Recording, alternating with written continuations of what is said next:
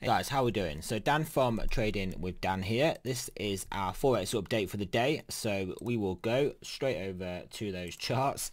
Euro US dollar obviously been going on a tear as we expected.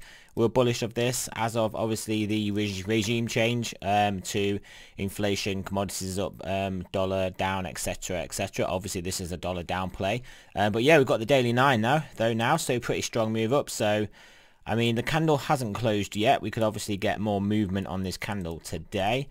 Yeah, this is basically the level that we are looking at. Trade below that level. Yeah, maybe expect to retrace. Probably only...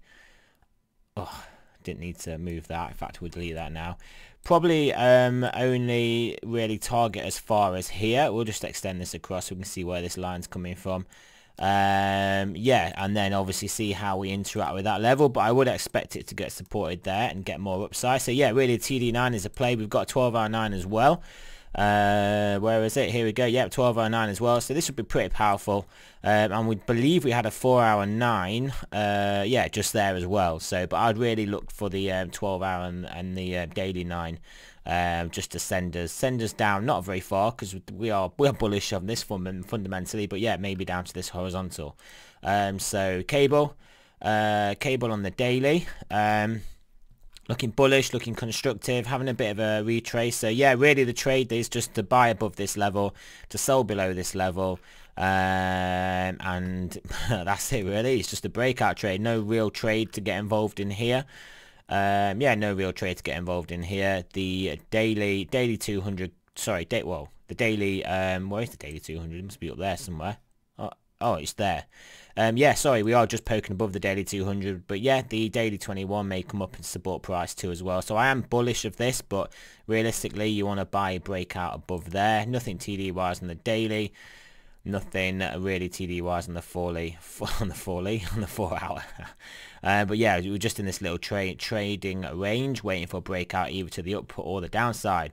Dollar index had a little bit of a bounce, no doubt, off that daily 9. There it is.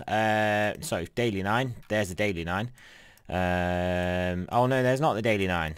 Daily 9's not here. So yeah, having a bit of a front running of this, but yeah, we'll see what happens. I think we may get down to here, maybe spike below on the daily 9 candle, but no real trade at the moment.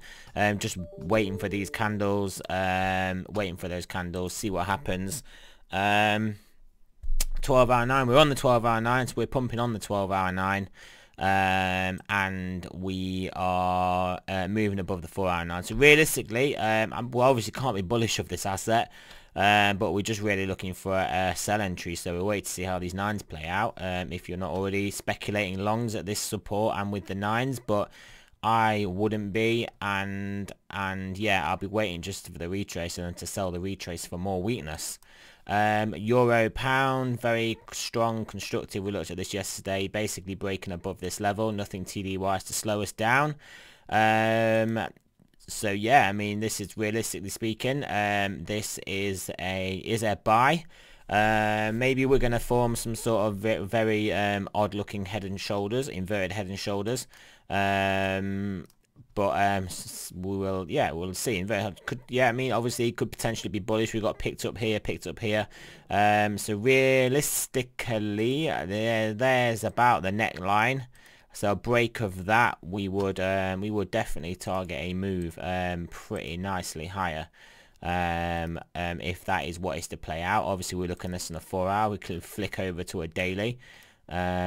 Doesn't look quite as unrealistic as it maybe did. And also these we can't see the same pattern here just because it's mainly wicks, but we do know it is there on the 4-hour. Aussie dollar, Swiss franc. Yeah, daily sell 9 looks like it's getting front ran. Looks like it couldn't hold above this resistance level. So yeah, we'll have to see whether well, firstly whether we actually get the daily 9, because obviously we could be trading lower than these candles, so it will just turn to a red one. And yeah, I mean, realistically we wouldn't be looking for a move because we've already played off it. I would be looking to get supported by the daily 21 here. And overall it is relatively bullish and relatively constructive, so yeah, I'd realistically be looking for a buy entry. Aussie dollar, New Zealand dollar, a super wonky line there. And it's straight. I don't know how this happens. We'll just change that there. Over to the daily. I don't even think I straightened it out there. Oh yeah, it's because we can't see it on the daily. But yeah, the daily in a bit of a range here. There's your buy level above there, but I think that was obviously from a shorter time frame. But yeah, still in a bit of a tight range here. Really waiting for breakouts below these. And nothing TD wise to help us out at all either. Anything moving average wise, no, these moving averages are all just basically flat, so no real help there. And yeah, the 4 hour 9, so this 4 hour 9 could get us moving to the upside potentially. I mean, it's getting very tight. You can kind of see the lines we're drawing, how many of them are they're tightly together. When I mean, we just realistically want to break out of this range. Not really a lot to put in. I mean, what can we expect this to get us? Potentially back up to here. It's not really, there's not a lot of meat on that bones, put it that way. US dollar, Japanese yen. Let's go over to that daily first. Yeah, it's just flirting around this range. No real trade here. Nothing really to see, nothing really to do, nothing TD wise. I don't know why it's not clicking to the 12 hour, but there won't be anything there anyway. And the 4 hour, not much really either. Just sort of range bound. I mean, this was a nice level for some buys. But yeah, on the daily you can see, I mean, you see the similar level on the daily, not really doing much or go anywhere. Moving average is flat as well. Canadian dollar, Swiss franc, looks like we may be dropping out here, potentially. Are we going to see some weakness in the Canadian dollar? Yeah, technically looking like we'll drop out. Not necessarily what the currency I'm the most bearish of, but I mean, if we do lose these levels and drop out of here, then yeah, we are obviously targeting down here. So nothing TD wise to help us, but yeah, looking like we are dropping out here. Euro, Japanese yen, look at that, guys. Daily 9 though, daily 9, so at the resistance as well. So realistically, a break below here. It's a bullish looking chart. We may just blast through this 9, so I wouldn't trying to go jumping on it now. Obviously, this resistance was the level to sell on the daily 9. That was the level to sell if you wanted to take a higher risk trade. But at the moment, just a game of waiting really. Potential sell below here or buying back above there. You see we've got the 12 hour 9 there as well. And then also we've got the 4 hour 9 which reversed us, literally just peaking above there. So that was a good entry there. US dollar, Canadian dollar to the daily. Yeah, trying to pick itself up a bit here, but it has got room to run TD wise in the daily. So I mean, I wouldn't be looking to jump on this right away. But yeah, if it does reverse, it does reverse from here. But yeah, this is not, I mean, realistically I'd want to hit this resistance, hit this support, see what happens there. I will just be looking for a new sell entry in this. Aussie dollar, US dollar on the daily. Yeah, looking good. Just a little bit of pullback today. I'm guessing we're going to be on some sort of, nope, we're not on anything TD wise. A little bit of a pullback. I mean, I wouldn't expect it to come as deep as here, but it could. I would expect it to get picked up eventually, and realistically just buy again back above that level there. 4 hour, anything TD wise in the 4 hour? No, nothing really to look at there. New Zealand dollar, US dollar on the daily. Just having a little bit of a breather, but obviously it's bullish, just looking like a bull flag here. Nothing TD wise to slow us down. Yeah, nothing TD wise to slow us down really. Yeah, it's just a case of, I mean, if we break back below here, then yeah, maybe target some downside.